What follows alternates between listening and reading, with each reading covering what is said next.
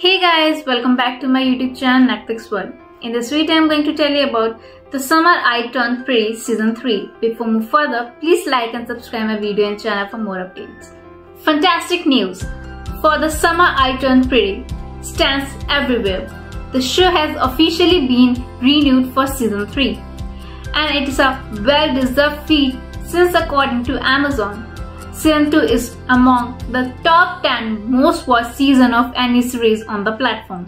So far in Season 2, fans learned that Belly and Cornet's brief relationship didn't quite work out.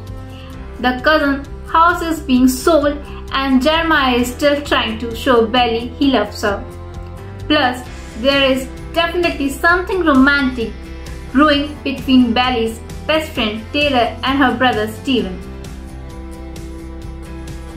Season 2 still has a few episodes to go, but there is clearly plenty of plot left to explore in upcoming season. On August 3, Han wrote on Instagram, "We will always have summer."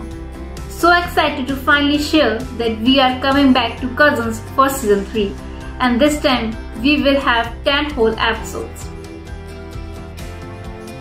Season 3 will be expected to come out sometime around late 2024. Book 3, We Will Always Have Summer, take place 2 years later and bring the series to close as Belly makes a final choice between Cornet and Jeremiah.